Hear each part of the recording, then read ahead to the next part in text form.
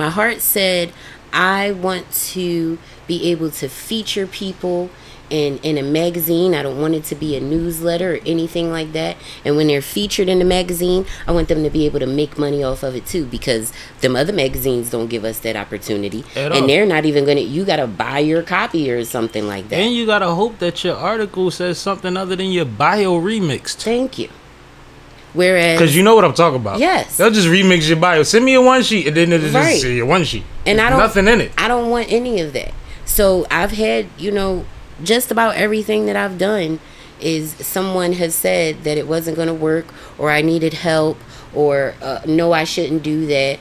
I've had a lot of women come to me. I've had a lot of women decline to be a part of my magazine because it's dedicated to black men. Oh, well, when are you going to do something for black women? When are you going to dedicate it to black women? When are you going to have a Black Queens event? And I tell them, I'm not. Because I advocate for black men in business. And everything and anything that I want to do for my black kings is what I'm going to do, regardless of how you feel about it. We as a time and a generation have to get away from trying to make every conversation 50-50. Mm-hmm. If I ask you a question about a lion, I don't want to hear about a pit bull. Like, it just doesn't make sense. Like, I'm asking you for your input on this. The but or because they argument is a very weak one. Mm-hmm. When I ask a woman why she does certain things that she knows is toxic, and she says because men, my ears go off. Yeah. There's nothing here because you are not operating off of what your values are. You're trying to keep up with some bullshit in your emotions. Mm-hmm. That is not safe. Mm-mm. It's not safe. And we can't, everything that, and I say this a lot, when I'm talking to people, us women, I love us black women. Mm-hmm. We have almost everything. We have Women's Month. We have women's this, women's conferences, women's these things, and just now are these open platforms just starting to arise for black men. Mm-hmm. We have a Black Men Heal that mm-hmm. goes on mm-hmm. every week here in Philly. Mm-hmm. We have Black Men's Mental Health Conferences that are happening. We have, with the Fathership Foundation, where they're constantly opening doors for fathers to come in and be fathers and talk about, black men and what we can do for each other. So, yes, we need That's more what we're of gonna that. Do. What I'm gonna do my next panel with you. Absolutely, let's go. We're gonna do the production for the next panel together. Absolutely. I like doing panels, and it's easy work. We know a lot of dope people. It's easy mm-hmm. to get 5 to 7 people to talk about some shit. Absolutely. Even if we gotta rotate, we can get a dozen of them, 20 of them in one mm-hmm. night, and kill a bunch of birds with one stone. Yeah, because we have to have the conversations, and that's why like I said, I go so hard. I love y'all black men. I want to see every single every black man that I could touch. I want to see you hit the top of the world. I want to see you touch all of your dreams, everything that you want to do, whatever your soul telling you to do. Get up and do it. And if you need help or you need motivation, call me. I got you.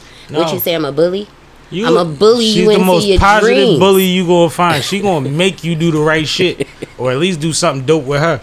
But like, that brings me back to something you said earlier, and I didn't get this comment on because you was speaking truth to light.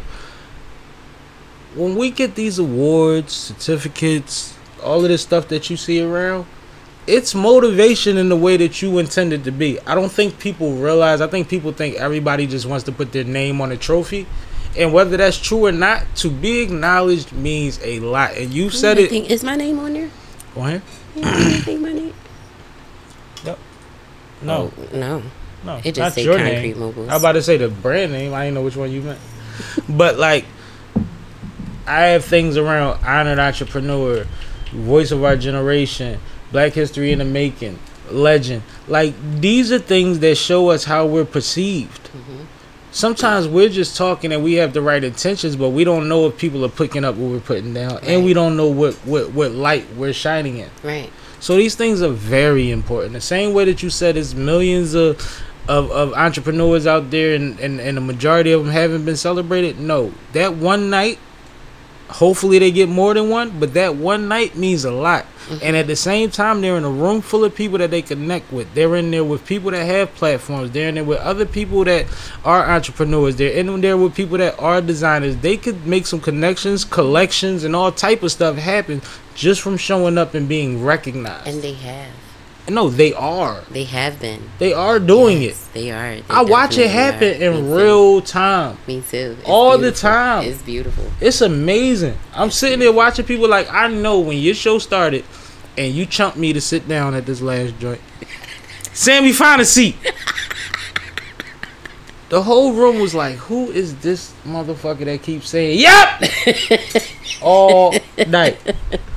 But by the time you introduced me and I spoke, everybody understood why my energy was what it was and who I was, and and a lot of people acknowledged me and appreciated me for that, and I appreciate you for that always. I don't want you to think just because that's the theory, that's the premise, that you're waiting for it to be accomplished. It's happening in real time.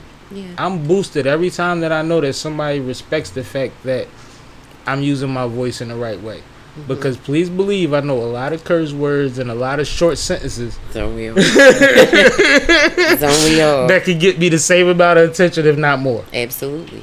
So we need people like you always to just tell us who we are sometimes, even though we know who we're trying to be, to just be like, no, you're doing that. Yeah. You are that. Yeah. You just got to get bigger. You just need a bigger audience. You just need more recognition. And you know what I'm going to do? I'm going to put more eyes on you. That's awesome. And this is legacy. You need to do your update. It's been 2 years since my update on what magazine. All right, let's do it. It's time for a rerun.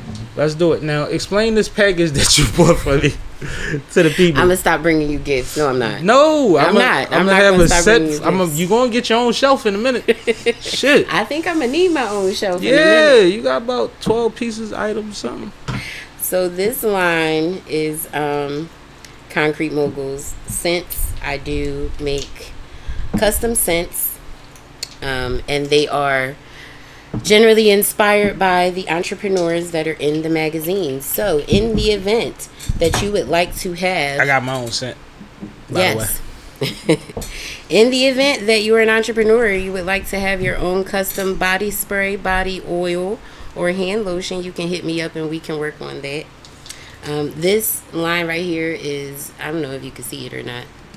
Okay. No, it's too low. Yeah, it's too low. It's too little. But this is exaggerated. It's after the book that I wrote. So each fragrance has a different, oh, you can see it on that side. There you go. Oh. Each fragrance has a different name that coincides with the book, which is Exaggerated Biography of a Gemini. You can get that on concretemoguls.com. And then I also blessed you with 215, inspired by Son of the 215. Yup, my guy. Taban, inspired by OG Law. Yo, shout out the homie. Yes. And then this one is Mogul, inspired by the magazine. That part in that order. Y'all see my lineup? I'm heavy. I'm going to be smelling like something when y'all see me. Yeah, and then this, so we have Eloquent, Intense, Soul. This one is Tingle, which if you read the book, you'll see that word a lot. Magic, and then Rise. So unisex, binary, what we doing? Yes, generally unisex. I'm not a really flowery, perfumey person, so I don't really like the girly smells. So when I started making them, you know, it was like, let me fuse it together, kinda. So you wanted to make something dope enough for them that you didn't mind wearing too, right? You know, women can wear it. You can, and these are actually great. You know, drop it in the bathtub or in the shower while you're showering, or in the oil burner. You can burn them in your oil. Yep. I burnt in the oil burners. I do that too. Like they have. The crazy thing is they're strong, so in the oil burner you can actually lightly dilute them. Right, and it's not gonna burn, like, you know, start singeing or anything like that. Like, they're really good oils. They're handmade, and whatever scents that we sit down, you know, yours is custom Sammie. So we can sit down and come up with some scents, play with some different mixtures and smells, and then poof. And then I also offer them the same way the magazine.